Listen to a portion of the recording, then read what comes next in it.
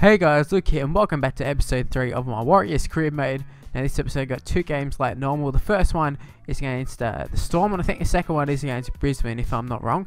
But we'll see at the end of this game obviously. But great start to the season, some convincing wins, particularly against the Eels I believe it was. We also beat the Cowboys. If you want to go back and check out the last episode, or the very first episode was going over transfers and World Club Challenge.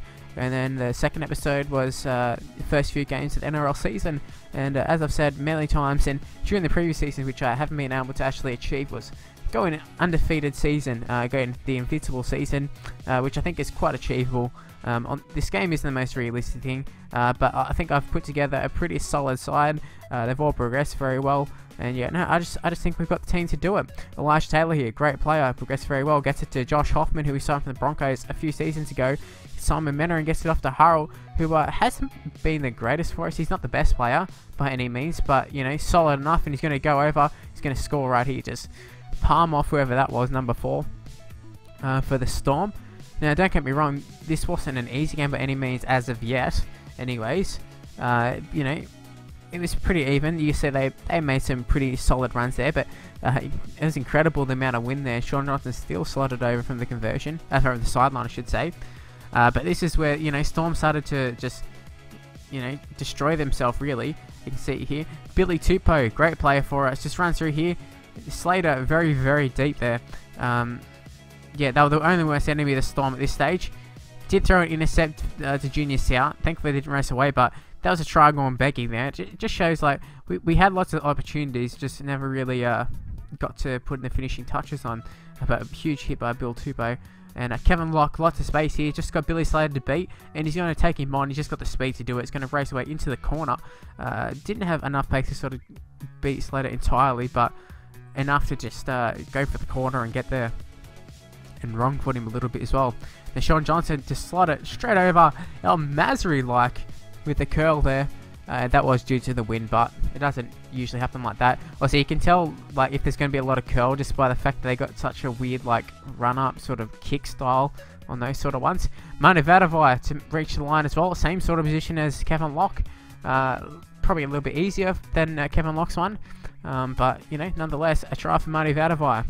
Now Johnson, can he slot this one like he did the other one? Bit more natural kick and just straight over. So we have it, Sean Johnson, 3 from 3, and we're cruising to victory right here. 57 minutes in, looking for, you know, the finishing touches. Could have been an intercept there. Thankfully it wasn't. Just, it's so hard playing this camera angle when you make a break, trying to draw and pass with the fullback. Thankfully, it doesn't really affect us too much. I think it was Mossy Masoi who just went straight through there. And like I said last episode, there is going to be a few Mossy Masois and, you know, a few of those sort of players, duplicates. I can't really explain why. I know they're in like other competitions like under 20 New South Wales Cup, yeah, but for some reason there's 2 of them. So I think there's 2 Hodgsons, Keatings, everything. Now they blew a perfect chance there to score. Mossy Masoi is going to pick it up. He's going to get a fair few meters. He's going to get caught eventually. Actually going to throw an intercept, or not intercept, but gets to Vatuvei. I'm going to get thrown over the sideline. What I'm trying to say is we're going to lose the ball. But what I found was about Mossy, big Mossy, shows a bit of toe on him. Hoffman, who has a fair bit of toe himself, makes a bit of a break here, gets it offload away to Masoi, who throws a quick pass to Vatuvei, and there's full time up, and Billy Slater makes a tackle pretty easily in the end. But you know, 24-0, if that was win one take one, we would have got a bonus player, but it's not. And let's take a look at other winners and losers of round 3. Also, we'll be taking a look at the ladder then this episode. I thought there was no point in the first few rounds just to take a look at it, so thought I'd wait until this episode to take a look at it. Broncos side, they got Zillman at fullback, Keating at 5'8". Apart from that, from a quick little glance, not too much different. Sort of like us, we've got a majority of our players are originals, but Josh Hoffman we did sign from the Broncos, so bringing him in, they've replaced him with Zillman. Not sure who played where last year, but as we had Hoffman last year, but yeah, Zillman, he's there, and I assume he's probably pretty good in this game based on the fact that, you know, back in 2013 he was still half decent. He's still half decent now, but yeah, I think you get what I mean. Johnson with a nice little step there, got around Zillman initially, but then got pulled down. And then we throw an intercept pass there. Thankfully, doesn't race away for a length of field try, because had we beat that one player, I probably wouldn't have caught him. Josh Hoffman doing some awesome work there. Mennering's going to get hit high. You know, we had a few options there, but decided to go for the try. So this is going to be a little bit of a lengthy clip compared to some, but Mara just going to jump straight over from dummy half there. Mentoring was key there with the quick play of the ball and allowing Mara to get out nice and quick. But yeah, good stuff there by Mara, and I don't regret letting Nathan Friend go. The only thing is Mara doesn't have the stamina to sort of play the whole game, so what we've been having to do is throw Elijah Taylor in a hooker for, you know, a little bit. And you saw there Rapiro going down with a bit of an injury there, and that left us a little bit short, but nothing too major, would say. But just like I said, Mara at this stage of the season, trying to work out the kinks of how I want to play everybody. Can Mara play the whole game? Some games he can, some games he can't. It just depends. Who do I want at hooker? Like, do I want Ben Henry? Do I put a hooker on the bench? Elijah Taylor, is he adequate enough? I think he is.